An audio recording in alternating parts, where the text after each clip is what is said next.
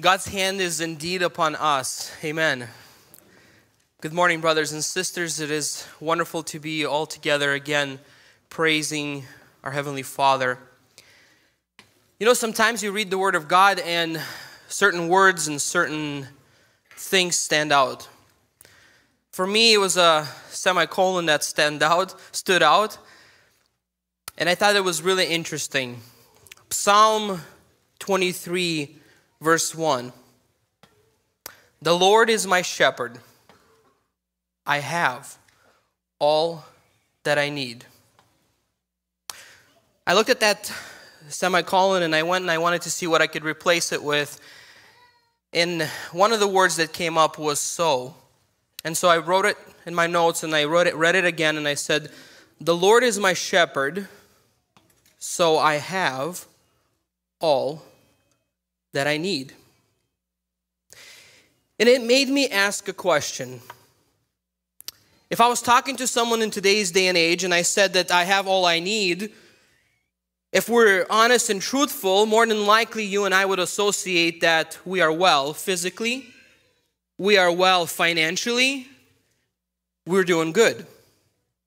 We have a nice camper, we have a nice boat, we have a nice house, life is good. But is that what psalmist meant here? Our physical body is an interesting thing, right? We're 4 minutes to 6 minutes away from death. Anything can happen, and in 4 to 6 minutes, you're gone. If you're without oxygen. If you go without food, you might be able to survive 1 week to 2 weeks. But if you go without water, 3 to 7 days is all that you're going to get. So sooner or later, each one of us will face the eternity. And we have an amazing time that's coming up where we spend a couple weekends sharing the gospel with our neighbors, reminding each other that we cannot guarantee a single minute of our own life. A human needs basic things to survive. A shelter is also one of them. You could probably argue that point, maybe depending on where you live or where you could live. You could survive under a palm tree, but sooner or later you're going to need a shelter. It made me think further. If that's the case, and we look at the world's doing everything it can to capitalize and maximize on your short span of life. And so in a matter of a day, you go through 4,000 to 10,000 ads that are attacking and trying to distract you from your shepherd. They're trying to present you everything that they can. They're trying to grab your attention. Every other ad on Facebook is some form of a post, is an ad. There is a battle that's happening for yours and my, if we can look at it from the world's perspective, maybe it's the physical body, our resources. But the scripture says that we're not just a body, but we also have a spirit and we have a soul. And Matthew reminds us and says, don't be afraid of the one that can kill your body, but God can also destroy not just the body, but the soul. So when we live in a time when the world is trying to do everything it can to distract you, when I read that psalm, I said, the Lord is my shepherd, amen. But do I have all that I need? And it's a tough question to answer because we understand that we live on this earth, we work, we do everything we can to provide for ourselves and our families. And it's important and we must do those things to be able to stay fit, healthy, care for those that are around us, care for the needs of people around us. But I wanted to look at something that personally, I thought it was interesting, a distraction that I didn't come across previously. In Thessalonians 5, verse 23, we're reminded again that may God of peace make you whole in every way, and may your whole spirit and soul and body be kept blameless until the Lord Jesus Christ comes again. Paul understood that there's going to be a war, not just against our body, but it's going to be against everything. Our soul.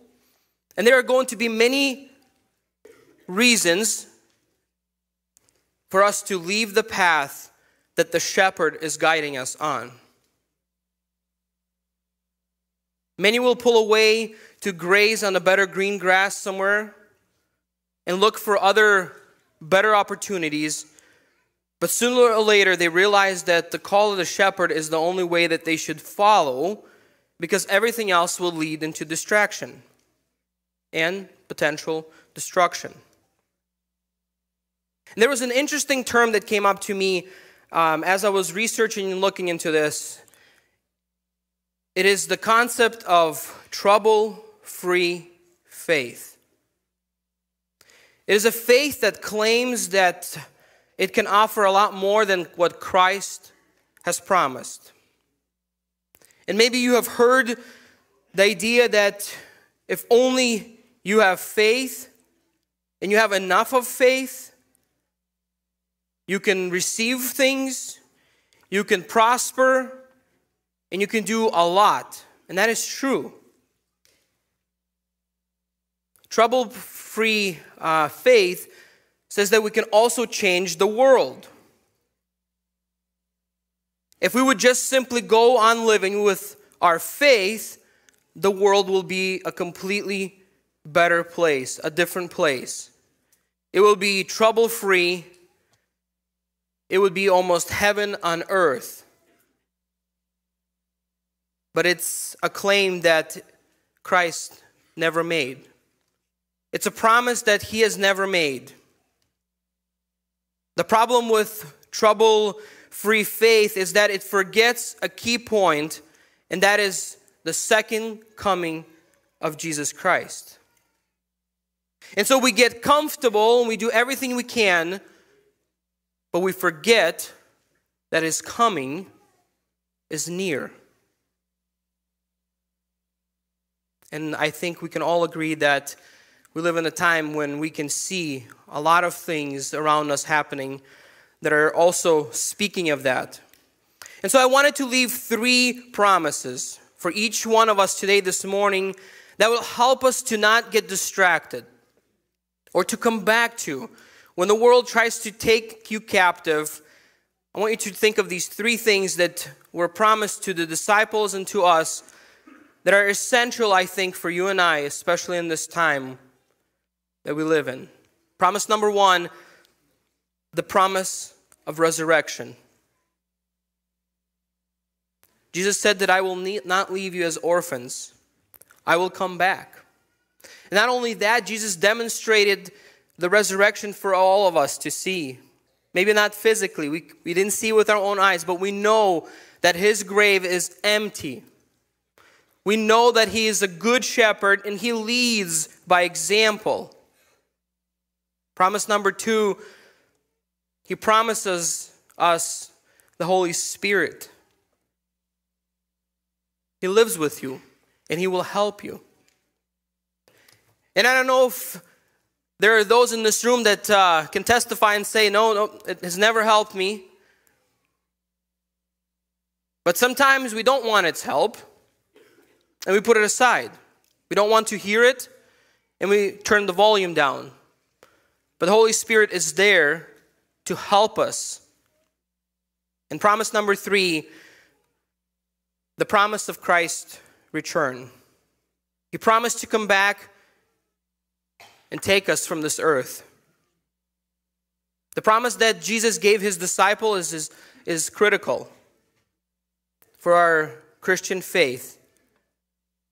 And it also helps us to overcome in this fallen world the trouble that we might face. If we can come back to those three promises and remind ourselves, then maybe it would be easier to say, I do have all that I need in Christ. The world offers no hope, and the only thing that they can do is offer you another solution or another resolution, but it lasts short for a little time. The resurrection provides the answer to the problem of death, and the Holy Spirit provides the strength that we need to overcome sin and to grow holy. And Christ's return provides hope that Jesus eventually will make everything right again. And so when I read that and I said, all that I need, I asked myself a question, Lord, what's in the way? What else do I need? What else is getting in between me and you and this word so? And I was convicted. There should be nothing. Because His promises are good, and we know that He will fulfill them. And so as we get ready to pray, my dear friend, Jesus has fulfilled the two of them. And today there's still the third one that's pending. He hasn't returned. And so as you sit here today, you search your heart and you ask yourself, is there anything that's in the way? Are you careful what shepherds you're following? Do you hear your shepherd's voice on a daily basis? And if Jesus is your shepherd, then I have good news for you. He is all that you will need in this life. And so I want to give thanks to Him today, to give Him glory and honor for protecting, watching, and keeping us if we're willing to follow Him and let Him lead as our shepherd. Let us stand and give glory and honor to Him. Amen.